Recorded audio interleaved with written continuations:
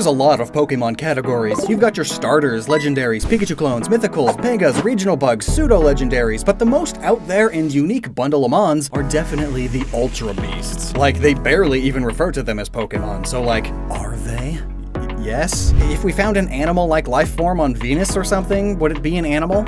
Yes? The Ultra Beasts are Pokemon from Ultra Space, basically interdimensional Pokemon. And no, they are not legendaries. Common misconception. They do share plenty of traits with legendaries though. High stats, story prominence, caught in special events towards the end of the regional Pokedex. This and more is why there's so much confusion about that, but in their home dimensions, they are as common as like, I don't know, Pikachu. And also no official media has ever equated them to legendaries. They are their own thing. They are Ultra Beasts. And here's a fun thing. On top of all being aliens, all of the Ultra Beasts are based on invasive species, as well as just things that have completely taken over most of the world. This was actually confirmed by Shigeru Omori in an interview in the Pokemon Sun and Pokemon Moon, the official Alola Region Pokédex and Post-Game Adventure Guide book. I like to call it Bag. So what is an invasive species? Well, easy. It's one that doesn't belong in the area it's currently in and is thriving, wreaking havoc on the local ecosystem. Islands are particularly susceptible to this, and several invasive species have been introduced to Hawaii over the ages. First rats, stowaways on ships, and then mongooses to hunt the rats. And then they proceeded to do more damage to the ecosystem, and house cats. Egad! There are so many bird species that go extinct each year due solely to people letting their cats outside. Do not let your cats outside! And if you absolutely must, just give them a bell collar. It warns the birds of their presence. But yes, house cats, feral or not, are indeed an invasive species as well. They alien to the ecosystems they now find themselves in. Ecosystems that were not at all prepared for their existence. Quick example, there's the kakapo. It lives in New Zealand and is a now flightless bird. It came to the island with wings, but after living here for so long, it lost its ability to fly in exchange for stockier bodies. These let them survive here better. And they didn't need flight here because they had no land-based predators for eons.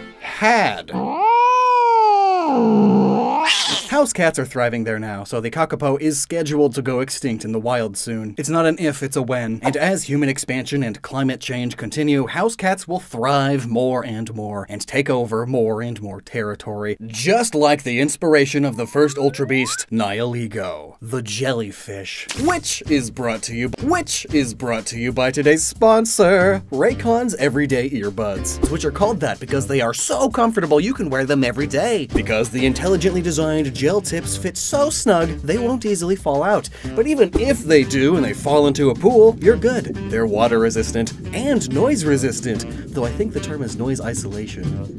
Yeah, they got noise isolation. Get some peace and quiet this holiday season as the little ones do this.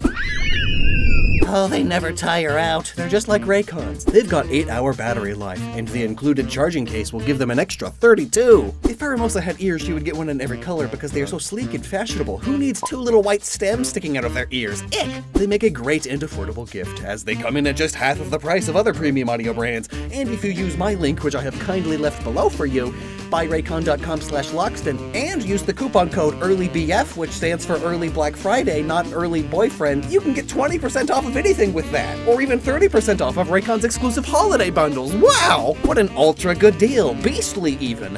So now, about Nihilego. First of all, jellyfish already have that alien-y appearance, just like your typical War of the Worlds aliens or the aliens from Metal Slug, and it being a parasite that lives by feeding on people and Pokemon, as well as latching onto people's heads and changing their personalities. Yeah, it falls in line with plenty of alien tropes. It messes with the ego, a part of the mind. It's perhaps primarily based on the moon jellyfish, or the floating bell. I mean, its shiny color even reflects the moon jellyfish's bioluminescence. But how is it an invasive species? Well, jellyfish are constantly on the hunt, devouring anything they can paralyze and hold on to. Look at that fish. It's paralyzed. It got turned into a little nihilist, hasn't it? No point in living. No point in trying to fight. Catching prey is tricky for a jellyfish, though, because only about 10% of a jellyfish is muscle. And also they have no brains, so they kinda just aimlessly wander, like a nihilist. However, the moon jellyfish is special. Normally, a jellyfish squeezes its body to form a jet of water to propel it forward in the ocean, but the moon jelly is able to create a second jet of water as it relaxes its muscles. So basically, it's always moving, even when not specifically pushing. And this incredible efficiency in its power has made it into an efficient predator for a jellyfish. And it's able to hunt in huge areas, so large that it has become an invasive species basically everywhere. It can easily wander the ocean in search of new areas to proliferate. Anywhere it goes, it's a wonderful predator. And thanks to overfishing, these jellyfish have no real competition for the food, and they also have basically no predators. Because when you're basically a floating plastic bag with no nutrients or brain, yeah, they're completely devoid of most nutrients, so they have no real predators, other than sea turtles, which are dying out a bit too, largely due to them confusing actual plastic bags for jellyfish. But yeah, and the lack of brains. Nihilego has a Pokedex entry that says it's unclear whether or not this Pokemon is sentient. They really just keep pounding in that nihilism aspect, ain't they? But yes, there is an overabundance of these jellyfish, and they are becoming a real issue in marine ecological balance. And worst of all, these darn near nutritionally worthless things do even better in warmer oceans. So as the globe continues warming degree by degree, they thrive more and more, and they also prefer more acidic water with less oxygen. And guess what else is happening to the oceans? Yeah, ocean acidification, baby! That's a big part of what inspired Galarian Corsola, which we did a whole other sad video on. Check it out later. But yes, the waters around Hawaii are flooded with invasive jellyfish, and they are likely to only thrive more and more as time goes on, invading more and more regions of water. And in the case of the floating bell jellyfish, we actually know how it got into Hawaiian waters. They hitched a ride on a boat in 1945 and was just dumped in the Hawaii area.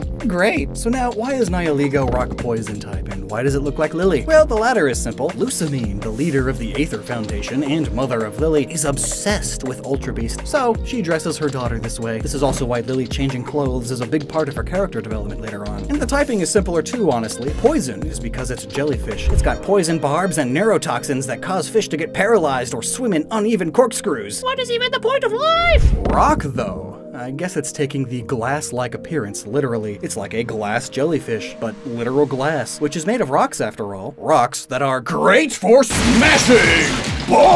Buzzwole!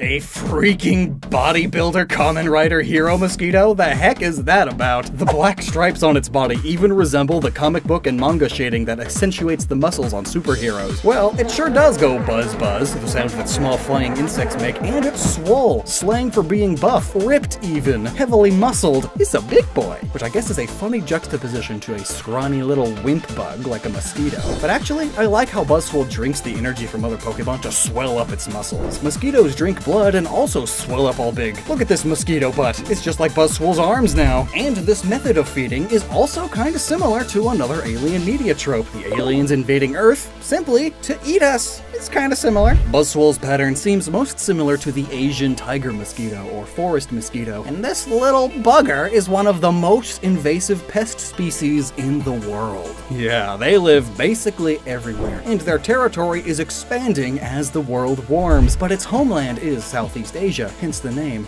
But get this, here's another reason why it's thriving. Most mosquitoes live in swamps and wetlands, places not really great for human dwellings. But this tiger mosquito, thanks to its adaptability, it now seems to live mostly in city environments, and goes out to feed during the daytime when most people are out, rather than just dawn and dusk like most other mosquitoes. Meaning, yes, as more people happen, so too will more of these mosquitoes, which also only need like half an inch of stagnant water to breed. So like the inside of a spare tire, a forgotten pot or plate, left out children's toys, a bottle cap. Yeah, these mosquitoes love litter, as in they make love and make babies in litter with water on it. Great. But now, what's with the shiny color? Buzzwole is one of the worst looking shiny Pokemon in the franchise. It might be a reference to green alien blood, but no, because the blood sac parts are still red. Is it because of midges, which are green and are related to mosquitoes, but don't bite, so they wouldn't get swole, so maybe not? Is it because of green weightlifting straps, which actually come in any color, so why green? Yeah, let's just go with clothing can be any color, so let's make it a green screen. Cause with the green screen technology, you can make it any color. Haha, look, I'm on this guy's bitty bits now. Speaking of these bits, another fun fact here is that only female mosquitoes suck blood. So even though Buzzwole looks more masculine, are they a she? When partnered with Pheramosa, is Buzzwole a butch? A bugch? A bugch? There's a pun somewhere there. I'm just bad at it. Oh well, a swole queen either way. And Buzzwole and Pheramosa are paired up pretty often, which makes sense. They were revealed at the same time, are version exclusives to each other, and are the same type. They even have a couple cards together. It's cute. Look, the card even comes in pride colors. The gay is strong. So let's talk about Pheramosa now. Pheramosa is sort of the opposite of Buzzwole, but as stated, they are the same types. Bug fighting, because they are bugs, and they do fighting.